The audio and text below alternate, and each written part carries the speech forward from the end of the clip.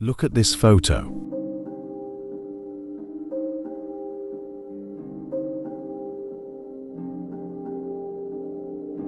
There was something strange about the mountains. It is like an ancient tree has been cut down. Take a look at the characteristics of the ancient trees and our common trees. Do you see the similarities?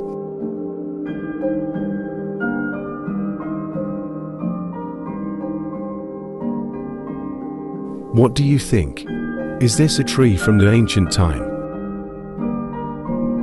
Or just a strangely shaped mountain created by nature? If it is not true, why are the mountains shaped like a tree stump that seems to be cut and is found on every continent?